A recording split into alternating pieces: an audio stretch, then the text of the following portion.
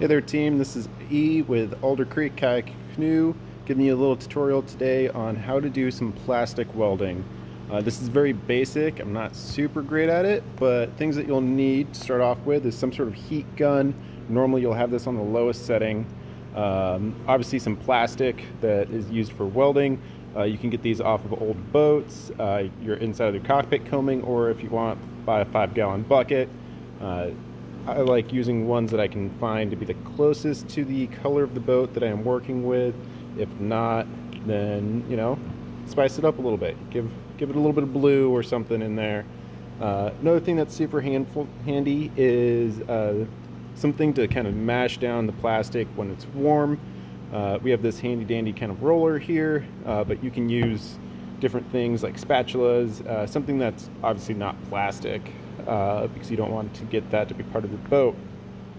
Things to kind of think about when you start with a weld is the crack itself, or in this case I have a hole straight through this boat, is you want to be able to grout this out a little bit, make it where the new plastic will hold on to the old plastic and allowing it to actually form, kind of making it into one unit. For me, I need to fill this hole, and then I have this big crack right here that I'm going to start filling and trying to make a little bit smoother. I have a big divot right there on this boat. So let's get started.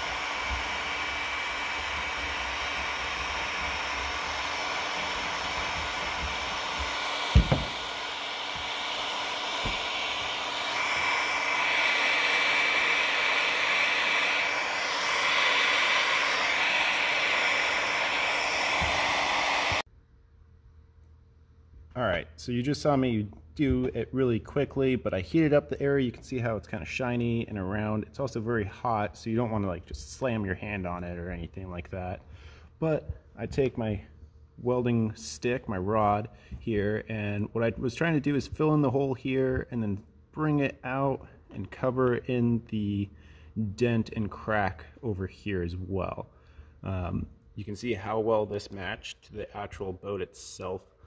You can still see it, but it kind of helps out. I also overheated my plastic on the boat a little bit, so it actually started bubbling up. As you can see, it's no longer as smooth as it once was. But once I got my plastic in here kind of the way I wanted to. That's when I came in with the roller and I helped smooth it on out so I don't have a giant kind of booger of plastic all around my boat here.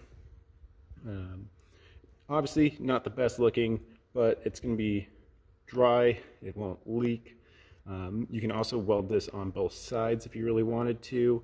Normally I do the outside weld, and then on the inside I put some sort of tape or bonding. Bitumen tape is a great option for the inside of your boat, or you can weld it on the inside as well. This boat already has a weld on the inside, so I just had to do the outside. I also just noticed that a previous owner's weld job came off, so I'm gonna kind of go over this one more time, double check that this is actually good to go, and show you the process on this one that's, you know, welded but came off.